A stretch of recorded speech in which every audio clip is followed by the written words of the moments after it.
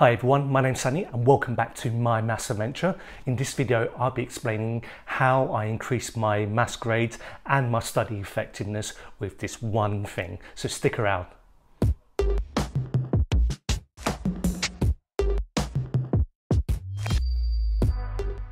If you haven't already, I really appreciate it if you hit the like and subscribe button. It really helped me promote my channel and help me grow for the future.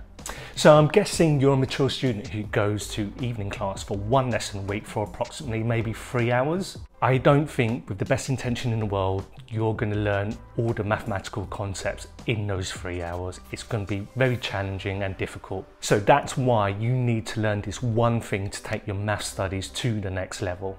And that one thing is independent learning. Unless you're really talented or gifted naturally in mathematics, you're going to really find it difficult to learn all the key concepts within a restricted amount of time. So that's why you need to learn how to study independently outside of class. Now, independent learning is something that's done outside of class and isn't homework. Homework is a form of directed study by your tutor. So independent learning is done outside of your school. It's meant to help you learn, educate, consolidate and expand your knowledge in mathematics. Now, as we're in the grips of this COVID-19 global pandemic, there's never been a better time for you to take up independent study and learn something new, not just mathematics. As I mentioned, the most important thing about independent learning is that you need to direct yourself. You can't wait for anyone to tell you what you need to do. Independent learning is where you need to use your own time to investigate, research complicated mathematics subjects that you're unsure of without the direction of your teacher. For example, one of the challenges that I had with my A-level mathematics was logarithms. Now, logarithms was something new to me because I never studied it at GCSE level. So it was a brand new topic altogether and something new that I had to learn. I remember in class we only had probably 1.5 lessons to learn about logarithms. That's approximately about 5 hours. Now, best win in the world, you're not going to learn everything about a key subject like logarithms in that amount of hours. I remember I had to learn logarithm function basics, understand and use the law of logarithms, know logs and its inverse, logarithmic graphs, exponential growth and decay models, a whole range of different areas within that. So that's approximately 5.5 hours to learn all those key subjects about logarithms. Clearly that wasn't enough time in class to learn everything, so I had to go away and learn independently about those subjects. I couldn't wait for my tutor to direct me to say, Sany, go and learn those subjects in your own time. I had to take it upon myself to do it. For me, independent study is motivated by one key factor, and that's curiosity.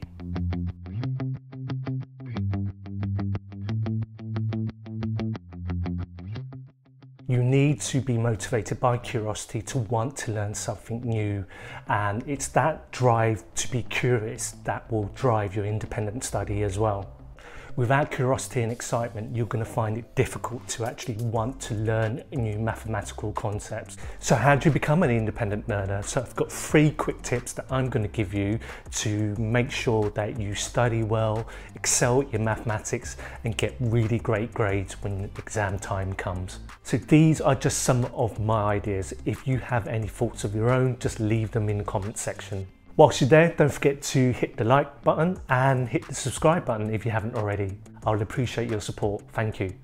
So my first tip is just to make sure that you have time to study. Homework is a little bit different. That's more of a form of a directed study that your teacher or tutor will give you to go away and do. Whilst it's done in your own time, it's not really a form of independent study. Independent study requires extended hours outside of the classroom activity or even homework. So perhaps you're a mature student who's balancing work and math studies. What I recommend you do is find the time or a certain amount of time each week to study outside of the classroom. If you set scheduled time during the week and there's an allocated set amount of time, you're more likely to stick to the plan. Now, I did say a set amount of time, but it doesn't necessarily have to be a set amount, because as we know, sometimes we will get mathematical concepts that we really need to go into a deeper level, and therefore we need to actually dedicate more time to it. So the amount of hours that you actually devote to a certain subject will really depend on how complex it is. At least aim to do a minimum amount of hours. I mean, the sweet spot for me is around about 9 to 12 hours a week. However, that changes depending on how difficult the subject area is. So again, that can change upwards or downwards. So remember, setting aside a certain amount of time during the week will set you up for success as an independent learner. So my second tip is know what you're going to study in advance. Don't go into your study session without a clear plan of what you're going to be doing. For example, one of the big areas that I found complicated was logarithms.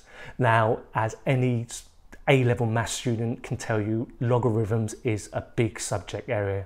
So I knew I had to separate it into smaller chunks. One week I may be studying log equations, the next study session I may be doing the laws of logarithms, the next week I may be doing exponential growth and decay. So it was a varied topic. So for me, separating it into smaller manageable pieces really helped me. Another important thing that I did was to set myself learning goals and outcomes. I knew what I wanted to study in advance, and I wouldn't actually move forward until I learnt those key concepts. So remember, maths is a progressive subject. You need to build a strong foundation before you move on to more complicated subject areas. My third tip is to take responsibility for your learning. You need to be an active student who takes initiative to study independently outside of class.